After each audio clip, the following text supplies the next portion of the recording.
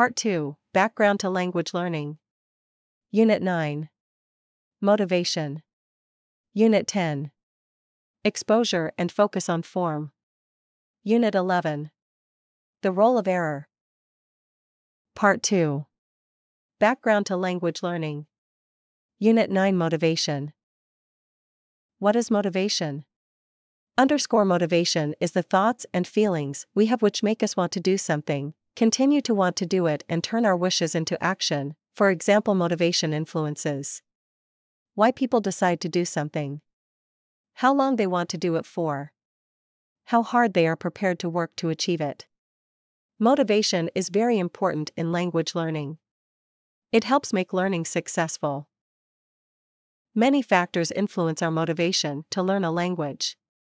These factors include the usefulness to us of knowing the language well, for example, for finding jobs, getting on to courses of study, getting good marks from the teacher, our interest in the target language culture, the culture of the language we are learning. Feeling good about learning the language, success, self-confidence, feeling that we can do things successfully. Learner autonomy/independence, feeling responsible for and in control of our own learning, encouragement and support from others, for example, teacher, parents, classmates, school, society. Our interest in the learning process, the interest and relevance to us of the course content, classroom activities, the teacher's personality, teaching methods. Learners may have strong motivation in one of these areas and little in another, or their motivation may be quite balanced. Learners may, for example, be quite uninterested in learning a particular language, then meet a teacher who they like so much that they begin to love learning the language. Key concepts and the language teaching classroom. Here are some suggestions from 2 experts on motivation about how teachers can encourage greater motivation in their learners. 1. Set a personal example with your own behavior, for example, be motivated as a teacher yourself. 2. Create a relaxed atmosphere in the classroom, for example, try to prevent anxiety in yourself or the learners. 3. Present tasks in an interesting way, which makes the tasks seem achievable to the learners. 4. Develop a good relationship with the learners. 5. Increase the learner's self-confidence about language learning, for example, help learners feel they can be good at learning the language. 6. Make the language classes interesting. 7. Promote learner autonomy. 8. Personalize the learning process, for example, make the course feel relevant to the learners' lives. 9. Increase the learner's awareness of their goals, for example, what they want to achieve. 10. Familiarize learners with the target language culture. Unit 10. Exposure and focus on form. What are exposure and focus on form? Across the centuries, people have studied how foreign languages are learnt. Many experts now believe that one way we learn a foreign language is by exposure to it. For example, by hearing and or reading it all around us and without studying it. They say we then pick it up automatically, for example, learn it without realizing. This is the main way that children learn their first language. Experts also say that to learn a foreign language, particularly as adults, exposure to language is not enough. We also need to focus our attention on the form of the foreign language. For example, on how it is pronounced or written, on how its grammar is formed and used, and on the form and meaning of vocabulary. They say we need to use language to interact and communicate, too. Research has identified 3 main ways in which we learn a foreign language. Firstly, experts talk of us acquiring language. This means the same as picking it up. They say that to really learn a foreign language, we need exposure to lots of examples of it, and that we learn from the language in our surroundings.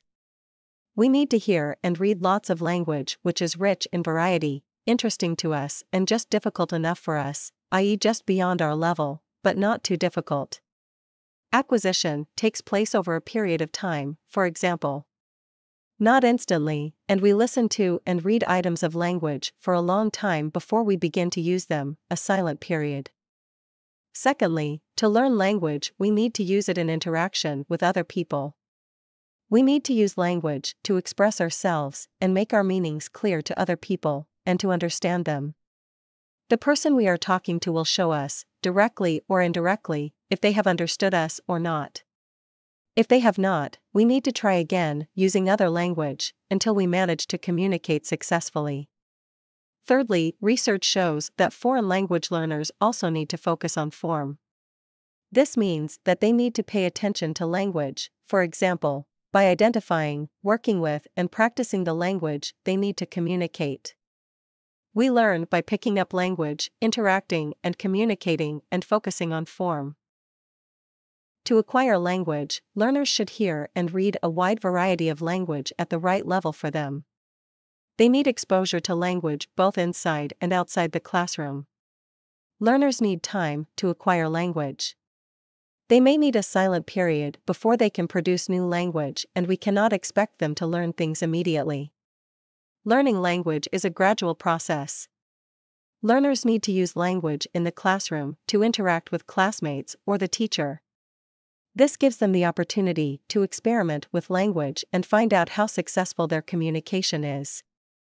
Learners need opportunities to focus on forms of language they have read or listened to in texts or used in tasks. The teacher can help them to notice certain points about language, think about their use, and practice them. But we need to remember that some learners may like to learn and/or are used to learning in particular ways. Teachers always need to match their teaching to the characteristics and needs of the learner. Unit 11. The role of error. Developmental errors and errors of interference can disappear by themselves, without correction, as the learner learns more language. In fact, correction may only help learners if they are ready for it, i.e., they are at the right stage in their individual learning process. But experts believe that learners can be helped to develop their interlanguage. There are 3 main ways of doing this. Firstly, learners need exposure to lots of interesting language at the right level. Secondly, they need to use language with other people. And thirdly, they need to focus their attention on the forms of language. Sometimes errors do not disappear, but get fossilized. Fossilized errors are errors which a learner does not stop making and which last for a long time, even forever, in his/her foreign language use. They often happen when learners, particularly adults, are able to communicate as much as they need to in the foreign language and so have no communicative reason to improve their language. These fossilized errors may be the result of lack of exposure to the L2, second language, and/or of a learner's lack of motivation to improve their level of accuracy. Fossilized errors. Fossilized errors are persistent mistakes that learners continue to make in their foreign language use. Often occur when learners, especially adults, can communicate adequately and lack motivation to improve accuracy. Result from limited exposure to the second language, L2, and/or a lack of motivation. Key concepts in the language teaching classroom. Correction strategy. Careful consideration of when and how to correct learners is essential. Gradual learning. Learning is a gradual process, and errors are a natural part of it. Slips versus errors. Distinguish between slips, correctable mistakes, and errors, systematic mistakes. Fluency activities. Sometimes, ignoring errors in fluency activities can boost learners' confidence and fluency. Priority in correction. Correct errors that impede communication over those that don't. Tailored correction. Different learners may require different correction approaches based on their learning stage, style, and competence. Ways to help learners overcome errors. Exposure. Provide access to language materials just beyond the learner's level through reading or listening. Form focus. Offer opportunities to concentrate on language forms. Interaction. Allow learners time in class to use language for communication and interaction to build confidence. Timely correction and new language. Encourage learners to seek help or correction when they realize they've made a mistake or need new language. Errors are valuable for both learners and teachers, as they help assess learning progress and identify areas needing improvement. Understanding the role of error in language learning is crucial for effective teaching. By considering correction strategies, the nature of errors, and individual learner needs, educators can create a supportive learning environment that helps learners progress towards greater language proficiency.